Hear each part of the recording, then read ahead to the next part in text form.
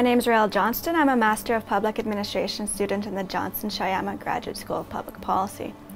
For my Blueprint 2020 submission, I looked at a particular job in the federal public service and how that job could be made better in order to support the public service values of respect for democracy, professional excellence, and public service.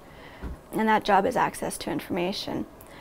The right of access to information has been held to be a quasi-constitutional right by the Supreme Court of Canada. It is fundamental to a functioning and effective democracy, and it's a key tool that facilitates citizen engagement in the public policy process. However, access to information coordinators find themselves in a difficult position. Their positions are under-resourced and undervalued. They've been called the meat and the sandwich, brokering access between the bureaucracy and the public. There's several roadblocks to access to information at the federal level. There's direct political interference, there's a general culture of secrecy, and there's other more subtle techniques of opacity that are employed.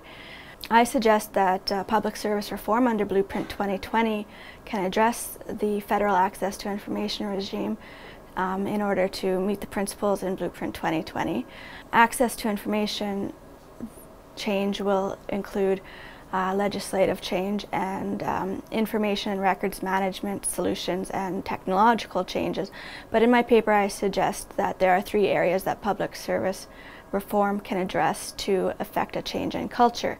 These areas are resources, professionalization, and leadership. Resources is pretty straightforward. There needs to be more staff and they need the tools and support to do their job. Professionalization, the job needs to be seen as a viable and professional career choice with opportunities for advancement. Public service reform can support this by providing appropriate training, tools and technology, and implementing performance management and reward systems, as well as training the entire public service on the value of access to information. And the third is leadership. Quite simply, there needs to be buy-in from the leadership in the value of access to information. So I suggest that Blueprint 2020 and public service reform can address these 3 areas in order to support public service values.